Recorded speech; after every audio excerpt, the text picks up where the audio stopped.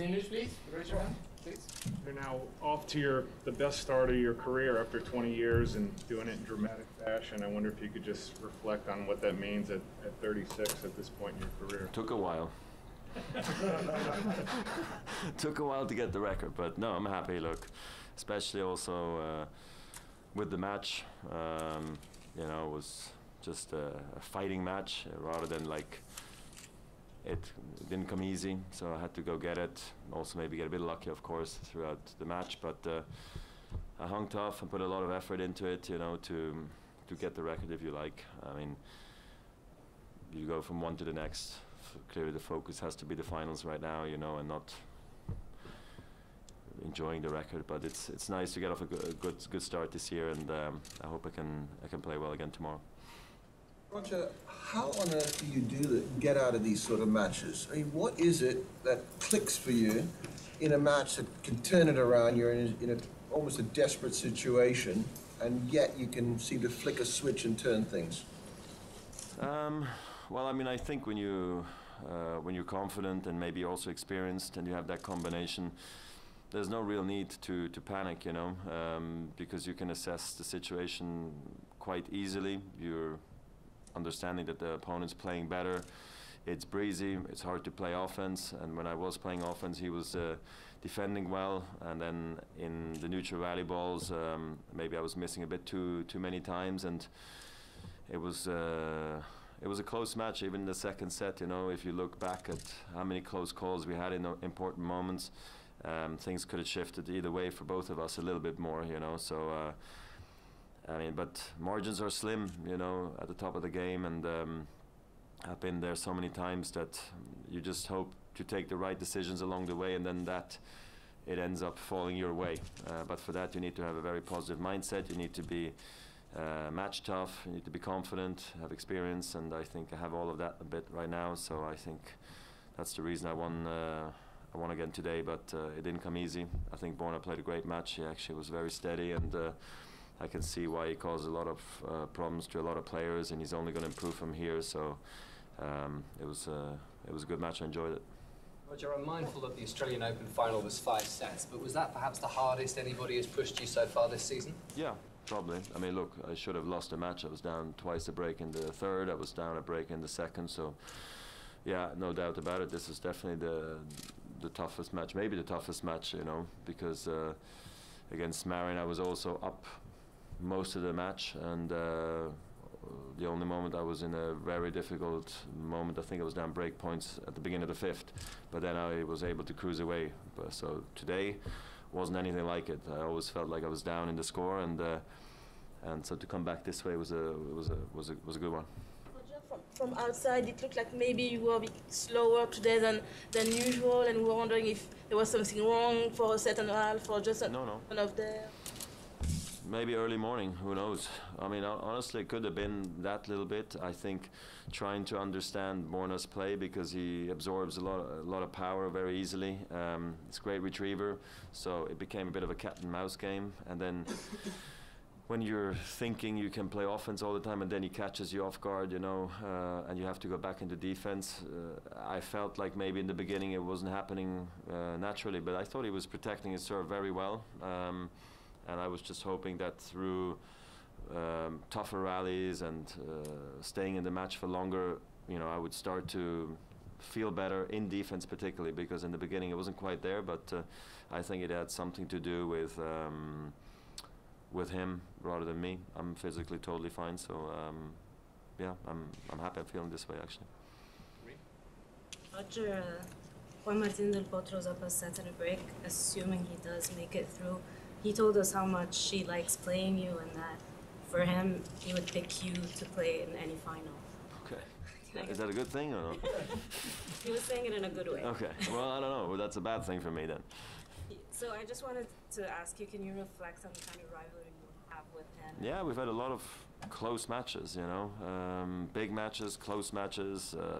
Geez, I just tried to think back at French Open semis, US Open finals, Olympic semis, Basel finals, a bunch of those guys, and a few World Tour finals matches.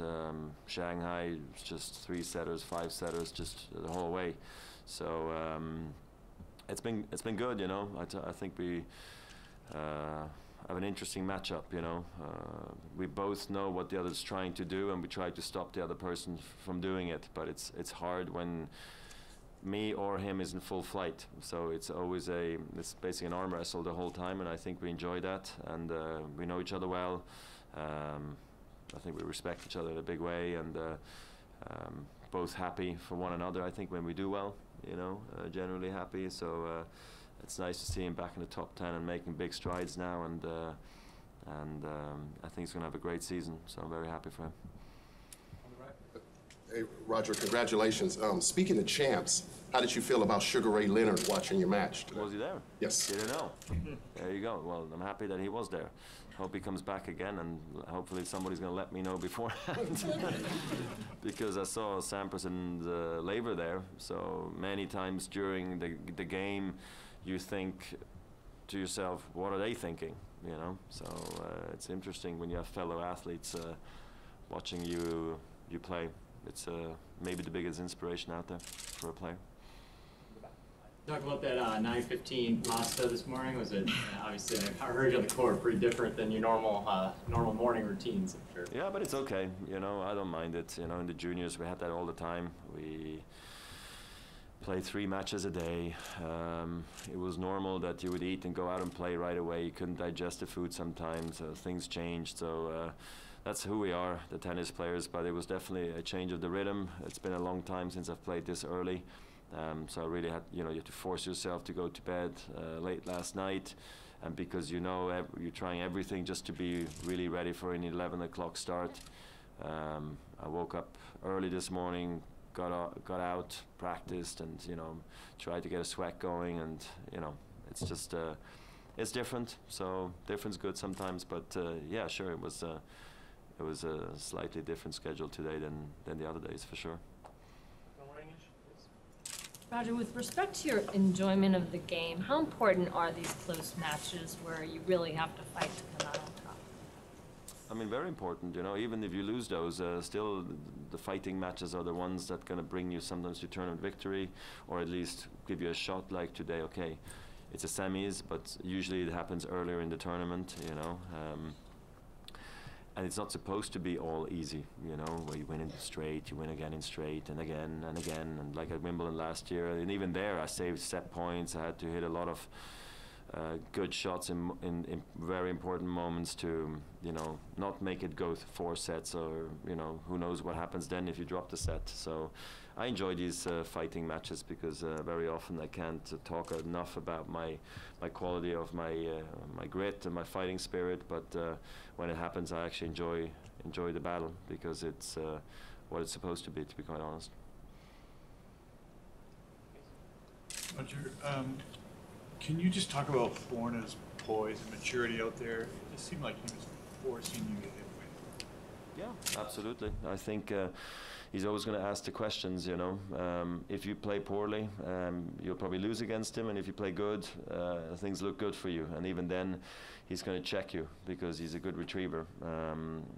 I think for him, it's just going to be very important to be very strong mentally, because he's going to go through phases where it's maybe going to be raining winners on him because he gives you a chance to hit it, and then he's just got to stay the course and work extremely hard. And I've practiced with him in Dubai also once or twice before, and you know, I think he works very hard, but I think last couple of years he's been trying to recalibrate his game a little bit. He wanted to play a bit more up in the court and start playing more aggressive, but then the problem is, like, what is aggressive enough? You don't want to give too many balls away, you know. You don't want to just hand over too many games just by missing shots. So I think that's going to be the key for him moving forward. But look, I think he played a great tournament. He beat some great players early in the tournament easily, and that's going to give him a world of confidence. And then he won the close ones, except this one today. But okay, that's okay. I think he can take a lot out of this match and also the whole week, and move forward from here. And I think he's good on clay, good on hard court.